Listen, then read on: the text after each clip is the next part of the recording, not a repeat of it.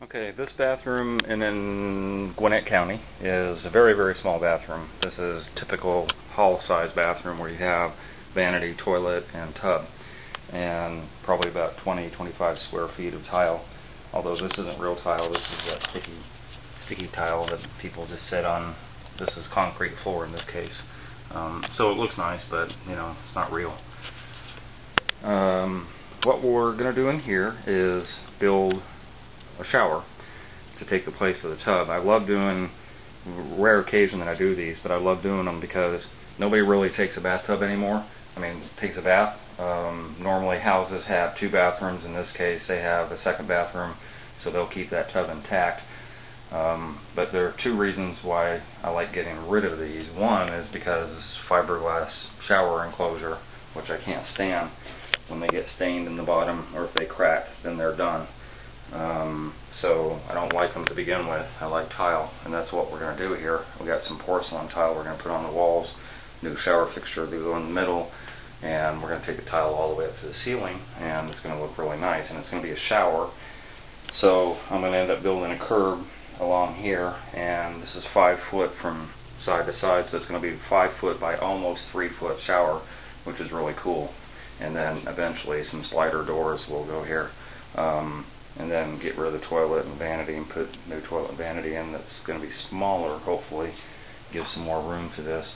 So I don't have a chance to do these small showers very often, but I like doing them because it really does increase the value of the house, even though in this case it's a retirement home for the customer. When you have something that looks nice walking in, that it's a walk-in shower, even in a small house like this, then people really like that, to be able to have a nice tile shower rather than have this plastic stuff, which I never like. So this is day 1, and I'm going to get started on the demo, which is relatively easy. I got to cut up all this stuff and take the toilet and vanity out, take the sticky stuff up, and the demo is pretty easy, and then I can get started on building a real bathroom. Okay, I am done with this bathroom. Same point of view coming in. I didn't take the middle part because the middle part is when I actually do the build up to the finished product, and since I'm not really trying to teach people how to do stuff, but just the difference between before and after, that's the reason that I'm just doing the after. Yes. So we came in with this porcelain tile, and I put transition strip in. I think apparently the customer is going to get some bamboo flooring, which is usually about 3/4, and that will be about flush with this transition strip.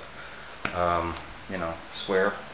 We changed out the vanity, obviously, brand new vanity, and it looks much nicer, and I guess she's going to put a hanging mirror here eventually. Changed out the toilet, brand new toilet, put baseboard and quarter round down there, same as the other side. Actually a larger baseboard because of the trim that I took off before was not going to work if I used the 3-inch. I believe that's 4 1/4. But anyway, we got that. Now this is where the plastic shower, fiberglass shower, used to be, and I just made it a shower.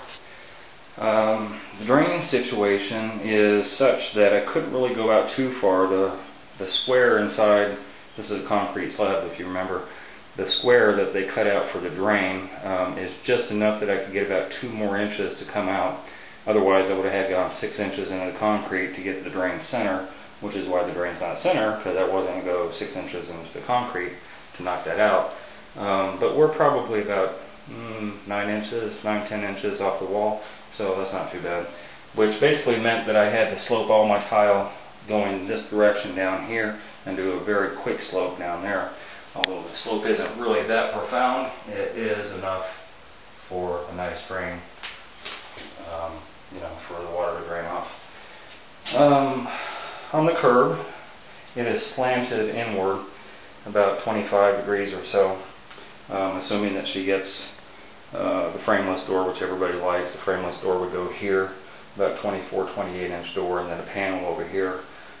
So I always do those at a slope with that assumption in mind. But even if they did some slider doors from Home Depot or Lowe's, you always want that slope so the water goes off nicely. And we did this a brick pattern. As you can tell, it's kind of staggered. She really likes the different coloration and stuff like that of this tile. To me, it's a little bit busy, but you know, it's not for me. Change out the fixture, put a new shower head in, and took the tile all the way up to the ceiling. And fortunately, they had some bowl nose that matched this tile, so I was able to trim out right off to the curb on both sides with the bowl nose all the way up to the ceiling.